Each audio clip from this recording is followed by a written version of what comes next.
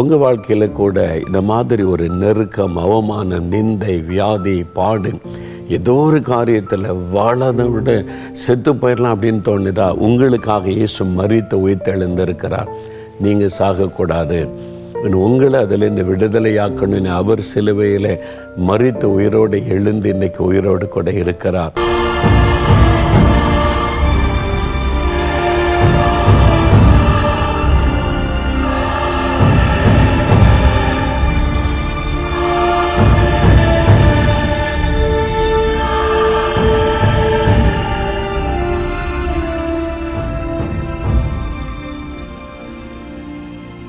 பிரியமானவர்களே, இயேசு கிறிஸ்துவின் இனிதான நாமத்தில் உங்களுக்கு எங்கள் அன்பின் வாழ்த்துக்கள். புனித வெள்ளி இந்த குட் ஃப்ரைடே அதுவுமா உங்களை சந்திக்கிறதுல எனக்கு ரொம்பவே சந்தோஷம். குட் ஃப்ரைடே அதுவுமா ஒவ்வொரு வருடம் கர்த்தர் பேசின 7 வார்த்தைகளை நம்ம தியானிப்போம். ஆனால் சிலுவை பாடுகள் அப்படின்றது அந்த 7 வார்த்தையோட முடிஞ்சிடாது. முந்தின நாள் கெத்சமனே தோட்டத்தில் தொடங்கி கொல்கத்தா வரைக்குமே ஆண்டவருடைய சிலுவை பாடுகள் அடங்கும். அப்படின்னு பார்த்தா 24 மணி நேரத்துக்கு மேலா இயேசு கிறிஸ்து சிலுவை பாடுகளை சகித்தார். ஒவ்வொரு சிலுவை பாடுகளையும் நம்ம தியானிக்கும் போது ஒரு விஷயத்தை நம்ம நினைவில் கொள்ளணும். என்ன தெரியுமா? அந்த சிலுவையை ஆண்டவர் சுமந்ததுக்கான ரீசன் என்ன தெரியுமா? நமக்கு ஆசீர்வாதத்தை கொண்டு வரணும், நமக்கு பிசாசுகிட்ட இருந்து விடுதலை கொடுக்கணும், நமக்கு சுகம் கொடுக்கணும் அப்படின்றதுக்காக தான். நாம் பாவத்துக்கு மரித்து நீதிக்கு பிழைக்கும்படியாக இயேசு கிறிஸ்து நம்முடைய பாவங்களை தம்முடைய சரீரத்துல ஏற்றுக்கொண்டார். அவருடைய தழும்புகளால நாம குணமாகிறோம். அவருடைய தழும்புகளால நம்முடைய சரீரத்துல குணம் உண்டாகுது. அவருடைய தழும்புகளால நமக்கு ஆசீர்வாதம் இல்லாத வாழ்க்கையில செழிப்பு உண்டாகுது.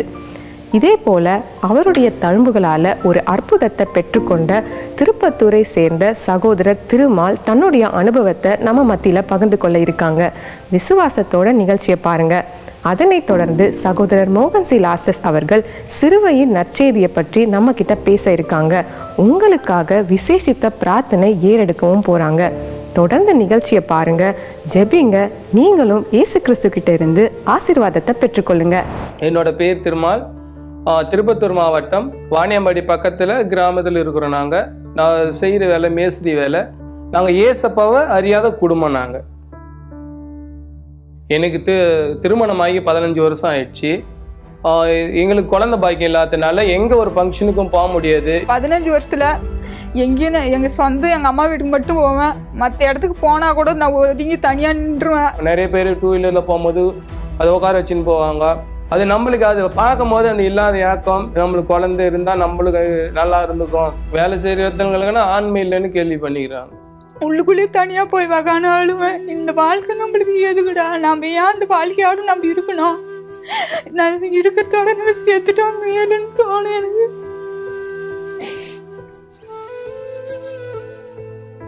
நம்மளுக்கு அந்த குழந்தை இருந்தால் நல்லா இருந்திருக்கும். நம்மளுக்கு நம்ம லைஃப் அவ்வளோதான், ஒன்று போயிடுச்சு, நம்ம ஒன்று வாழ முடியாது அப்படின்றது மாதிரி ஒரு ஃபீல் பண்ணிட்டு இருக்கிறோம். நான் குழந்தைக்காக எத்தனையோ ஹாஸ்பிட்டல்னா போய் பார்த்தும் ஒரு பிரயோஜனமும் இல்லை. அவங்க எழுதி கொடுக்குற மாத்திரை சாப்பிட்டு ஒரு பிரயோஜனமும் கிடையாது. குழந்தை வேணுன்றதுக்காக எங்கள் குல தெய்வத்துக்கு வருஷம்னா நாங்கள் கோயிலுக்கு போயிடுவோம். 30 நாள் அதுக்காக விரதம் இருப்போம். விரதம் இன்னும் ஒன்றும் பலன் தரல. சரி, இதில் கோயிலில் எங்களுக்கு சுமார் இல்லைன்னு சொல்லிட்டு மந்திரவாதத்தை தேடி போனோம். இந்த மந்திரவாதம் செஞ்சால் அவங்களுக்கு குழந்தை பிறப்புன்னு சொல்லுவாங்க. அப்போ அவங்களுக்கு அந்த பூஜை சாமான்கள்லாம் தனியாக வாங்கி கொடுத்துடணும். இவங்களுக்கு பீஸுன்னு தனியாக கொடுக்கணும். 15,000 20,000 அப்படின்னு கொடுத்துருவோம். எனக்கு பலனே கிடைக்கல. அப்போது இதே மாதிரி தான் எங்கள் வீட்டில் சரி எப்படி தான் நம்ம அதுக்கு முன்னே நம்ம குல தெய்வத்துக்கு போய் பார்த்தோம், பலனே இல்லை. பாத யாத்திரை போய் பார்த்தோம், பலனே இல்லை. வீடை விட்டு வீடு மாறி பார்த்தாலும் பலனே இல்லை. அப்போ இதுக்கு எங்கே தான் வழி? அப்போ நான் கும்பிடாத கடவுள் ஒன்று இருக்குது, எல்லாத்தையுமே கும்பிடுவேன் நான். சரி, இப்போ எதுவுமே எல்லாம் இப்போ நான் ஏசு சாமியை ஒன்று தான் கும்பிடல. எனக்கு 15 வருஷம் ஆயிடுச்சு, குழந்தையும் இல்லை. அப்போ யாரு தான் என்னை காப்பாற்றுவா அப்படின்னு சொல்லிட்டு நைட்டு வெள்ளிக்கிழமை நைட்டு 10 மணிக்கு எங்கள் ரூமில் உட்காந்து ஓன அழ ஆரம்பிச்சிட்டேன். அப்போ நினைவுக்கு வந்தது தான் ஏசு. யாரும் ஏசு சாமியை வந்து ஏற்றுக்கணும் என்னை சொல்லலை. ஏசுக்குள்ளே நீ வானு என்னை கூப்பிடல. ஓன அழுந்துன்னு இருக்கும் போது அந்த ஏசு பேர் என்னத்துக்கு நினைவு வருது. அப்போ நீ கும்பிடாத கடவுள் ஒன்று ஏசு ஒன்று இருக்குது நினைவுக்கு எனக்கு அப்போ தான் எனக்கே உணருது. அது மந்திரவாதம் பண்ணியாச்சு, எல்லாத்தையும் கும்பிட்டாச்சு, எதுவுமே காப்பாது. அப்போ ஏசு ஒன்று நம்ம கும்பிடாத இருக்கிறோம். சரி, அவர் கும்பிட்டு பார்க்கலாம் அதுக்கப்புறம் எங்கள் வீட்டுக்காரு கையை பிடிச்சி உள்ள சர்ச்சு உள்ள என்னை கூட்டின்னு போனார். கூட்டின்னு போயிட்டு அந்த நொடியே அந்த சர்ச்சு உள்ள உக்காந்து ஜெபம் பண்ணாங்க. அவரு தரிசனம் பண்ண நான் சர்ச்சில் இந்த முழு முடி இருக்குது அவர் தலையில, இதெல்லாம் ரத்தம், கை காலெல்லாம் ரத்தம், காலெல்லாம் ரத்தம். அவனுடைய கண்ணு முன்னுக்கு ஏசப்பா என்னை காப்பாத்துங்க, என்னை காப்பாத்து யாரும் இல்லை, எனக்கு அப்பா கிடையாது, லாஸ்ட்ல உன்னை தேடி வந்திருக்கிறேன் நானே, என்னை காப்பாத்துங்க நீங்க அப்படின்னு ஜாம் பண்ண சொன்னேன். ஜாம் பண்ணியிருந்தேன். சர்ச்சிலே நல்ல உருவம் தெரியுது எனக்கு. என் கையை பிடிக்கிறாரு, பிடிச்சி என் வீட்டுக்கு கூட்டின்னு வந்தாரு. அப்பா நல்லா ஒரு ஃப்ரெண்டு கையை எப்படி பிடிக்கிற அப்படி பிடிச்சும் பாரு. ஏசப்பா கையை பிடிச்சேன். கேட்டு கிட்ட நிக்கிறேன். அந்த சங்கிலி உடைஞ்சிச்சு, நல்லா தெரியுது. ஏசப்பா எனக்கு தரிசனம் ஆன உடனே அவருக்கு பிரியமில்லாதது ஜாதகம், பத்திரிக்கை இதெல்லாம் எழுதி வச்சிருந்தோம். ஃபோட்டோங்கெல்லாம் இருந்துச்சு, அந்த ஃபோட்டோக்கு துணியெல்லாம் இருந்துச்சு. அவருக்கு பிடிக்காது ஒன்று கூட என் வீட்டில் இருக்கக்கூடாது அப்படின்னு சொல்லிட்டு எல்லாமே எடுத்து போட்டு எரிச்சிட்டோம். எதுவுமே என் வீட்டில் இல்லை இப்போது. அதுக்கப்புறம் உடனே பார்த்தா சர்ச்சுக்கு போய் நிற்கும் போது சர்ச்சில் சொன்னாங்க, ஜெபிக்கலாம் வாங்க நிகழ்ச்சி ஓடி நிற்குது. அவர் எல்லாத்துக்காகவும் ப்ரேயர் பண்ணுறாங்க. கடனுக்காக ப்ரேயர் பண்ணுறாரு, குழந்தையிலனா ப்ரேயர் பண்ணுறாரு, இப்போ கேன்சர் வியாதிக்காக, எத்தனை வியாதிகளுக்காக பண்ணுறாங்க. ஒவ்வொரு வாரமும் ஒவ்வொரு ஸ்பெஷல் இருக்கும். கண்டிப்பாக நீங்கள் ஜெபிக்கலாம் வாங்க நிகழ்ச்சி பாருங்க, உங்களுக்கு இந்த இதோட இன்னும் அது நல்லா இருக்கும் அப்படின்னு சொன்னாங்க. நாங்கள் வாரம் பார்க்க ஆரம்பித்தோம். ஜெபிக்கலாம் வாங்க நிகழ்ச்சி மூலமாக ஜெபிக்க கற்றுக்கணும், எப்படி இயேசுவை ஆராதிக்கணும் கற்றுக்கணும், தேசத்துக்காக எப்படி ஜெபம் பண்ணணும்னு கற்றுக்கணும், மற்றவங்களுக்காக எங்கள் வீட்டை சுற்றி இல்லை பக்கத்து வீடு நான் மட்டும் நல்லா இருக்கக்கூடாதுன்னு மோகன் ஐயா அடிக்கடி சொல்லுவார். நான் மட்டும் நல்லா இருந்த பக்கத்து வீட்டுக்காரன் நீ ஜெபம் பண்ணியா, உன் கூட வேலை செய்கிறவனுக்கு நீ ஜெபம் பண்ணியா, ஏசை பற்றி அவர்கிட்ட சொன்னியா, ஏசு அறியாத கூட எத்தனையோ பேர் இருக்கிறாங்களே அப்படின்னு அவர் மோகன் ஜெபிக்கலாம் வாங்க நிகழ்ச்சி மூலமாக நாங்கள் நிறைய தெளிவு அடைஞ்சோம். நாங்கள் இயேசு அறியாத குடும்பன்றதுனால இது முழுக்க ஜெபிக்கலாம் வாங்க நிகழ்ச்சி தான் இது. இப்படி இருக்கும்போது 21/3/2021 குழந்தை இல்லாதவங்களுக்காக ஜெபிக்கலாம் வாங்க நிகழ்ச்சியில் ஜெபம் பண்ணலாம் அப்படின்னு சொல்லியிருந்த மோகன் ஐயா. அதே மாதிரி நாங்கள் டிவி போட்டுட்டு டிவிக்கு முன்னாடி கணவன் மனைவியாக கை கோத்து நாங்கள் அழுந்து ஜெபம் பண்ணோம். மோகன் இந்த குழந்தை இல்லாதவங்களுக்கு பாரப்பட்டு கண்ணீரோடும் நிறைய மக்களுக்காக இந்த மாதிரி ஜெபம் பண்ணாரு. ஏசப்பா எங்களுக்கு குழந்தைய கொடுங்க, குழந்தை கூட ஒவ்வொரு நாளும் அன்னைக்கு அந்த ப்ரோக்ராம் முடிஞ்சதுக்கு அப்புறமும் கூட நாங்கள் வீட்டில் அழுந்து கண்ணீரோட கணவன் மனைவியை கை கோத்து நாங்கள் ஜெபம் பண்ண ஆரம்பித்தோம். அதே மாதத்தில் எங்களுக்கு கன்சீவ் ஆச்சு. போய் செக் பண்ணும்போது ஆமாப்பா கருவு தரிச்சு இருக்குது, உங்களுக்கு கண்டிப்பாக குழந்தை இருக்குதுன்னு சொல்லிட்டு அந்த ரிசல்ட் கொடுத்து பார்த்துக்கும்போது ரொம்ப சந்தோஷமாயிடுச்சு. எத்தனையோ தெய்வத்தை கும்பிட்டோம், எத்தனையோ பண்ணோம், இன்னைக்கு ₹1 செலவு இல்லாமல் ஏசப்பா எங்களுக்கு குழந்தைய கொடுத்துக்கிறாருன்னு ரொம்ப சந்தோஷப்பட்டோம். நாங்கள் 24/11 தான் எனக்கு குழந்தை பிறந்தது. ஆண் குழந்தை தான் பிறந்திருக்குது எங்களுக்கு. அவருக்கு இமான்வேல்னு பேர் வச்சிருக்கிறோம். அழகா சிரிக்கிறதும் பேசுறது சந்தோஷமா இருக்கு எனக்கு. அவன் துணி போடும் போதும், அவன் ஒரு விளையாட்டு விளையாடும் போதும் கையை தூக்கிறது காலை தூக்கிறது அந்த மாதிரியெல்லாம் எனக்கு ரொம்ப அளவுக்கு மீறி சந்தோஷப்படுவேன். நான் குழந்தைக்காக அவன் பார்த்து சந்தோஷப்படுவேன். ஏசுதாமி தான் என் தெய்வம், என்னை வாழ வச்சு தெய்வம், அவரு தான் என் தெய்வம், என்னை வாழ வச்சு தெய்வம், எனக்கு குழந்தை கொடுத்த தெய்வம், என்னை சந்தோஷமா வச்சுன்னுக்கிற தெய்வம் அவர் தான் ஏன் ஏசாமி. அவருக்காக நான் என் உயிரை கொடுப்பையா. எங்க ஏசப்பா வாழ வைக்கிற தெய்வம். அவரை மாதிரி ஒரு கடவுள் இந்த உலகத்தில் இல்லைன்னு தான் நான் சொல்லுவேன். இதுக்கு நான் ஹாப்பியா இருக்கிறதுக்கு காரணம், ஒரு மகிழ்ச்சியா இருக்கிறதுக்கு காரணம் ஏசப்பா தான் எங்களுக்கு. ஏசப்பா குழந்தை கொடுத்த தெய்வத்துக்கு கோடானு கோடி நன்றி சொல்லிக்கிறேன். பிரியமானவர்களே, இயேசு கிறிஸ்துவின் நாமத்தில் உங்களுக்கு என் அன்பின் வாழ்த்துக்கள். இன்றைக்கு ஒரு முக்கியமான நாள், குட் ஃப்ரைடே, பெரிய வெள்ளி என்று சொல்லப்படுகிற இந்த நாள் இயேசு சிலுவையில் அறையப்பட்டதை நினைவு கூறுகிற ஒரு நாள். அது 2000 ஆண்டுகளுக்கு முன்பாக இயேசு கிறிஸ்து எருசலேமிலே கொல்கதா மேட்டிலே கைகளும் கால்களில் ஆணி அடிக்கப்பட்டவராய் இரத்தம் சிந்தி மரித்ததை நினைவு கூறுகிற நாள். 3வது நாள் மரணத்தை ஜெயித்து அவர் உயிரோடு எழுந்தார். ஆனால் அதுக்கு முன்னால் அவர் மரிக்கணும்ல, அவர் சிலுவையில் ரத்தம் சிந்தி மரிக்க தன்னை அர்ப்பணித்து கொண்டார் என்று வேதம் சொல்லுகிறாரு.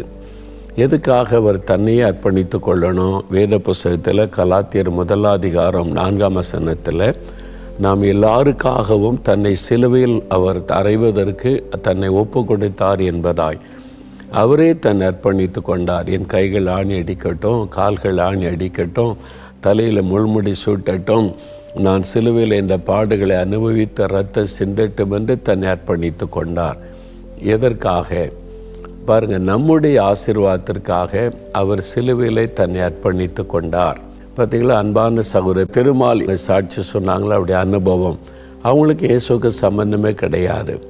ஆனால் அவங்க நம்பின எல்லாமே கைவிட்ட நிலைமையில் யாராவது ஒரு கடவுள் இருக்காங்களா எனக்கு உதவி செய்ய அப்படின்னு அவர் தேடும்போது தான் இயேசு கிறிஸ்துன்ற அந்த பெயர் ஞாபகத்தில் வந்தார். அவர் போய் தேவாலயத்தில் முழங்கால் படிட்டு இயேசுவே என்னை காப்பாற்றுங்கன்னு கூப்பிட்ட உடனே இயேசு தரிசனமானார். தலையில் முள்முடி சூட்டப்பட்டவராய் இரத்தம் வடிய அவருக்கு தரிசனமாகி அவர் கையை பிடிச்சு கூட்டிகிட்டு வந்திருக்கிறார். பாருங்க, வீட்டுக்கு வா, நான் அவன் வீட்டுக்கு வருகிறேன்னு சொல்லி தன்னை வெளிப்படுத்தி அவருடைய வாழ்க்கையில் இந்த நிந்தை, அவமானம், கேவலமான வார்த்தைகள், அதனால் காயப்பட்ட ஒரு உள்ளம், அந்த சகோதரி வடித்த கண்ணீரை பார்த்தீங்கல்ல, அவருடைய கண்ணீரை துடைத்து அவருடைய நிந்தையை மாற்ற இயேசு அற்புதம் செய்தார். இதுக்கு தான் அவர் சிலுவைக்கு போனார். அவர் ஏன் சிலுவையில் அப்படி மறிக்கணும்? தலையில் முள்முடி ஏற்றுக்கொண்டு அவமானப்பட்டவராக சிலுவையில் தொங்கணும், உங்களுக்காக எனக்காக. பாருங்கள், இந்த குடும்பம் அவமானப்பட்டு நின்றது. குழந்தை இல்லைன்னு மற்றவங்க பரிகாசம் பண்ணி பேசின அவமானமான வார்த்தைகள், அதனால் உள்ள உடைந்து கலங்கி நின்றார்கள். நம்மளை எந்த கடவுளாவது காப்பாற்றாதா அப்படின்னு நினைக்கும் போது சிலுவையிலே மறித்த அந்த இயேசு கிறிஸ்து, மறித்த உயிரோடு இருக்கிற அந்த இயேசு தரிசனமாகி அவங்களை ஆசீர்வதித்து இன்றைக்கு பாருங்கள், அழகான குழந்தை, அவருடைய நிந்தை ஆண்டவர் சந்தோஷமாய் மாற்றிவிட்டார். இதுக்கு தான் அவர் சிலுவையிலே தன்னை அர்ப்பணித்து கொண்டார். ஆனால் ரோமர் 8:32 தம்முடைய சொந்த குமாரன் என்று பாராமல் நாம் எல்லாருக்காகவும் தம்மை ஒப்பு கொடுத்தவர் அவரோடு கூட மற்ற எல்லாவற்றையும் அருளாதிருப்பது எப்படி? அதாவது இயேசு கிறிஸ்து நாம் எல்லாருக்காக தன்னையே சிலுவையில் அர்ப்பணித்து கொண்டாரே, அவர் உங்களுக்கு மற்ற ஆசீர்வாதங்களை எப்படி தராமல் இருக்க முடியும்? உங்களுக்கு ஆசீர்வாதத்தை கொடுக்கத்தானே சிலுவையில் அர்ப்பணித்தார் என்பதாய் வசனம் சொல்லுகிறாரு. ஒரு சமயம் நான் வெளிநாடு ஒன்றுக்கு ஊழியத்துக்கு போயிருந்த போது ஒரு சகோதரரை நான் சந்திக்க நேர்ந்தது. அவர் ஒரு அனுபவத்தை சொன்னார். அவருக்கு சில சமயத்தில் ஒரு தலைவலி வரும். அந்த தலைவலி வந்தால் தாங்க முடியாத அளவிற்கு வேதனையாக இருக்குமா. அப்படியே தலையில் என்ன சொல்லுன்னு சொல்ல சுத்தியில் வச்சு அப்படி அடித்தா என்ன மாதிரி ஒரு வேதனை வரும், அந்த மாதிரி வேதனை வருமா. கண்ணெல்லாம் திறக்க முடியாமல் பல மணி நேரம் படுத்த படுக்கையில் ஆயிடுவார். அதுக்கு எத்தனையோ டாக்டர்கிட்ட போயாச்சு, வைத்தியம் பார்த்தாச்சு, பணம் செலவு பண்ணியாச்சு. ஆனால் அவருக்கு சுகம் உண்டாகவில்லை. ரொம்ப மனம் உடைந்து விட்டார். சில சமயம் அவர் சொன்னார், இந்த வலி தாங்க முடியாமல் செத்து போயிடலாம், செத்து போயிட்டா நல்லது, ஏன் வாழணும் அப்படின்ற ஒரு எண்ணம் பாருங்கள் அப்படி உள்ளத்தில். சில பாடுகள், அவமானங்கள், வியாதிகள், நிந்தை வரும்போது அப்படி தான் தோன்றும். அப்போது அவர் இயேசுவை பற்றி அவருக்கு சொன்னதுனால இயேசுவை பற்றி அறிந்து கொண்டு அவர் சர்ச்சுக்கு போக ஆரம்பித்தார். ஒரு நாள் ஒரு சர்ச்சில் ஞாயிற்றுக்கிழமை ஆராதனை, பின்னால் ஒரு சேரில் அப்படி உட்கார்ந்துருக்கிறார். அங்கே திருவிருந்து ஆராதனை. திருவிருந்து ஆராதனைன்னா தெரியல, இயேசு சிலுவையில் ரத்தம் சிந்தனதை நினைவு கூறும்படியாய் அப்பமும் திராட்சரசத்தை வழங்கி ஜெபம் செய்வாங்க. அவர் நமக்காக சிலுவையில் அவருடைய சரீரத்தை கிழிக்க ஒப்பு கொடுத்தார், அவருடைய இரத்தத்தை சிந்தினார் என்பதை நினைவு கூர்ந்து இயேசுவை துதிக்கும்படிக்கு அந்த காரியம் செய்யப்படுகிறது. பாஸ்டர் ஆராதனை நடத்தி கொண்டிருந்தார். அவர் உட்கார்ந்துருக்கும் போது திடீரென்று தலைவலி ஆரம்பித்து விட்டார். ஐயோ, இந்த தலைவலி அவ்வளோதானே, நான் கொஞ்சம் மயக்கம் வர்ற மாதிரி ஆகிருமே, படுத்த படுக்கை ஆக்கிறோமே, என்ன செய்கிறது அப்படின்னு சொல்லி கலங்கினார். அந்த சமயத்தில் பாஸ்டர் கூப்பிட்டாங்க, திருவிருந்துக்கு ஆயத்தமாக இருக்கிறவங்க இயேசுடைய சரீரத்தை ரத்தத்தை பெற்றுக்கொள்ளுங்க அப்படின்னு சொல்லி. மக்கள் அப்படி கீவில் போய்கிட்டே இருக்கும்போது ஒரு பக்கம் தலைவலி ஆரம்பிச்சிட்டு அவருக்குள்ள ஒரு பயம், கலக்கம், என்னாகுமோ, சர்ச்சிலேயே கூட நான் வலி தாங்க முடியாமல் விழுந்துருவோன்ற பயம். அப்படியே நடந்து போய்கொண்டே இருக்கிறார். சீக்கிரத்தில் கம்யூனியன் பெற்றுவிட்டு வந்துடணும் அப்படின்னு சொல்லி ஜனங்கள் கூட்டமாக கையில் போய்கிட்டே இருக்கும்போது திடீரென்று அவர் கண்ணு முன்னால் ஒரு காட்சி அவர் பார்க்கிறார். அந்த கியூவில் ஆல்டரை நோக்கி போய்கொண்டிருக்கும்போது ஒரு காட்சியை பார்க்கிறார். என்ன காட்சின்னா, இயேசு தலையிலே முள்முடி சூட்டப்பட்டவராய் ரத்தம் வடிய அந்த முகம் மாத்திரம் தெரியும், தலைப்பகுதி மாத்திரம்.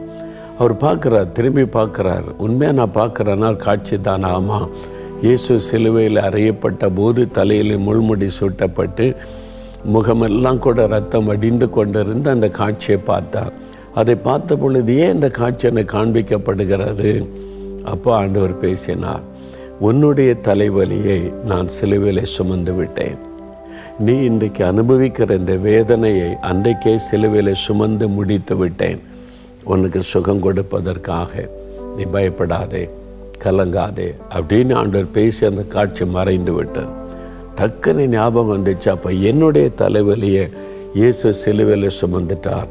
அவருடைய தலைமையில் முள்முடி சூட்டப்பட்டு கோலினால் அடித்த போது இந்த வேதனை சுமந்துட்டார். இயேசுவே, சிலுவையில் என் வேதனையை சுமந்துட்டீங்க, என் வியாதியை சுமந்துட்டீங்க, ஸ்தோத்திரம்னு உள்ளத்தில் துதித்து கொண்டே போய் அந்த திருவிருந்தில் பங்கு பெற்றார். அவ்வளவுதான். அந்த நாளோடு அந்த வலி மறைந்தது. அதன் பிறகு ஒரு நாள் திரும்பி வந்ததே இல்லை. பூரண சுகம். எப்படி அந்த சுகம் கிடைத்தது? இயேசு சிலுவையில் அந்த வியாதியின் வேதனை சுமந்து முடித்து விட்டார். பாருங்கள், இந்த திருமால் என்கிற சகோதரர் சொன்னது நிந்தை, அவமானம், பரிகாசம், அதனால் வாழவே விருப்பம் இல்லை என்கிற ஒரு நெருக்கம். உங்கள் வாழ்க்கையில் கூட இந்த மாதிரி ஒரு நெருக்கம், அவமானம், நிந்தை, வியாதி, பாடு, ஏதோ ஒரு காரியத்தில் வாழாத விட செத்து போயிடலாம் அப்படின்னு தோணுதா? உங்களுக்காக இயேசு மரித்து உயிர்த்தெழுந்திருக்கிறார். நீங்கள் சாகக்கூடாது, உங்களை அதிலிருந்து விடுதலையாக்கணும்னு அவர் சிலுவையில் மரித்து உயிரோடு எழுந்து இன்றைக்கு உயிரோடு கூட இருக்கிறார். அந்த இயேசு உங்களை பார்த்து சொல்லுகிறான், சிலுவையில் உனக்காக நான் எல்லாத்தையும் செய்து முடிச்சிட்டேன். உன் பாவத்தை சுமந்தேன், சாபத்தை சுமந்தேன், வியாதியை சுமந்தேன், வேதனையை சுமந்தேன், கண்ணீரை சுமந்தேன், அவமானத்தை சுமந்தேன், நிந்தைகளை சுமந்தேன், எல்லாவற்றையும் சிலுவையில் சுமந்து உனக்காக பாடுபட்டு மரித்து உயிரோடு இருக்கிறேன் நான். அப்போ நீயே சாகணும், நீயே கலங்கணும். என்கிட்ட இருக்கிற உனக்கு பதில், என்கிட்ட இருக்கிற உனக்கு அற்புதம். பயப்படாத, என் தழும்புகளால் நான் உன்னை குணமாக்குவேன் என்று இயேசு சொல்கிறார். விசுவாசத்தோட இன்றைக்கு இப்போ, இயேசுவே, நீர் எனக்காக சிலுவையில் எல்லாத்தையும் சுமந்து முடித்து விட்டீர். அதனால் எனக்கு இதில் விடுதலை வேணும், சுகம் வேணும், ஒரு அற்புதம் நடக்கணும், என் நிந்தை மாறணும், சாப கட்டுகள் நீங்கணும், இந்த பாவத்தில் இந்த விடுதலை வேணும்னு ஜெபிச்சிங்கன்னா இன்றைக்கு இப்பொழுது உங்களுடைய வாழ்க்கையில் ஒரு அற்புதம் நடக்கும். விசுவாசிக்கிறீங்களா? அப்போ அதை மாதிரி ஜெபிக்கலாமா? அப்போ நீங்களுடைய விசுவாசத்தை வெளிப்படுத்தும்படி உங்களுடைய வலது கரத்தை இருதயத்தின் மேலே வைத்து, இயேசுவே, எனக்காக நீ சிலுவையிலே மரித்ததை நான் விசுவாசிக்கிறேன். உம்முடைய இரத்தத்தின் வல்லமை எனக்குள் இறங்கட்டும். உம்முடைய தழும்புள்ள கரத்தினால் என்னை தொடும்.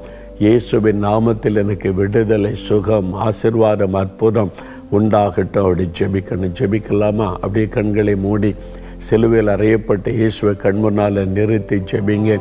தகப்பனே, எங்களுக்காக சிலுவையில் நீங்கள் சிந்தின ரத்தம், எனக்காக என் பாவத்தை சுமந்தீங்க, சாபத்தை சுமந்தீங்க, என் வியாதியை ஏற்றுக்கொண்டீங்க, அவமான நிந்தைகள், வேதனைகள், நெருக்கங்கள், எல்லா கவலைகளையும் நீங்கள் சிலுவையில் சுமந்துட்டீங்க. அதை நான் விசுவாசிக்கிறேன், நாங்கள் விசுவாசிக்கிறோம். இந்த விசுவாசத்தோடு ஜெபிக்கிற இந்த மகனுக்காய், மகளுக்காக ஜெபிக்கிறேன். நசரேயனாகிய இயேசு கிறிஸ்துவின் நாமத்தில் இன்றைக்கு ஒரு அற்புதம் நடப்பதாக. பாவ கட்டுகள் இயேசுவின் நாமத்தில் அறுக்கப்பட்டு போகட்டும். சாபத்தினுடைய வல்லமைகள் இயேசுவின் நாமத்தில் அழிக்கப்பட்டு போகட்டும். வியாதியின் வல்லமைகள் இயேசுவின் நாமத்தில் விலகி சுகம் உண்டாகட்டும். மரண கட்டுகள் இயேசுவின் நாமத்தில் மறைந்து போகட்டும். நிந்தைகள், அவமானங்கள் நீங்கும்படி அற்புதங்கள் நடக்கட்டும் இயேசுவின் நாமத்தில். இன்றைக்கு இப்பொழுது எந்த காரியத்தில் அற்புதம் வேண்டுமென்று உம்முடைய பிள்ளைகள் ஜெபிக்கிறார்களோ அந்த காரியத்தில் இயேசு கிறிஸ்துவின் நாமத்தில் அற்புதம் நடப்பதாக. இன்றைக்கே ஒரு அற்புதத்தை கண்டு மகளை செய்யும். இயேசு கிறிஸ்துவின் நாமத்தில் ஜெபிக்கிறோம் பிதாவே. ஆமேன், ஆமேன். பிரியமானவர்களே, ஆண்டவர் ஜெபத்தை கேட்டு உங்களுக்கு அற்புதம் செய்து விட்டார். இனி என்ன செய்யணும்? ஸ்தோத்திரம் பண்ணணும். ஆண்டவர், என் ஜெபத்தை கேட்டீங்க, எனக்காக சிலுவையில் எல்லாத்தையும் சுமந்து முடிச்சிட்டதுனால என்னுடைய எல்லா பாடுகள், வேதனை, கஷ்டங்கள் எல்லாம் மாறி போனதற்காக ஸ்தோத்திரம். ஒரு அற்புதத்தை நான் எதிர்பார்க்கிறேன் அப்படின்னு சொல்லி ஆண்டவரை துதித்து உங்களுடைய அற்புதத்தை விசுவாசத்தோடு எதிர்பாருங்க. இன்றையிலிருந்து, இந்த நிமிஷத்திலிருந்து நீங்கள் மாற்றத்தை காண்பீங்க. இயேசுவுக்கே மகிமை செலுத்துங்க. ஆமேன். பிரியமானவர்களே, இந்த நாள் நிகழ்ச்சி உங்களுக்கு ஆசீர்வாதமாக இருந்திருக்கும் அப்படின்னு நாங்கள் நம்புகிறோம். இந்த நாள் நிகழ்ச்சியை பார்த்தது மட்டுமே அல்லாமல் ஆண்டவரோட சிலுவை பாடுகளை தொடர்ந்து தியானிச்சுட்டே இருங்க. அதை தியானித்து ஜெபிக்கும் போது அந்த ஆசீர்வாதங்களை நீங்களும் பெற்றுக்கொள்வீங்க. தேவ கிருபை உங்களோடு இருப்பதாக. For further details and prayer support, contact Jesus Redeems Ministries, Nalumavudi, Thuthukudi District, 628-211. Our phone number 04639 353535. info@jesusredeems.org. Our website www.jesusredeems.com. God bless you.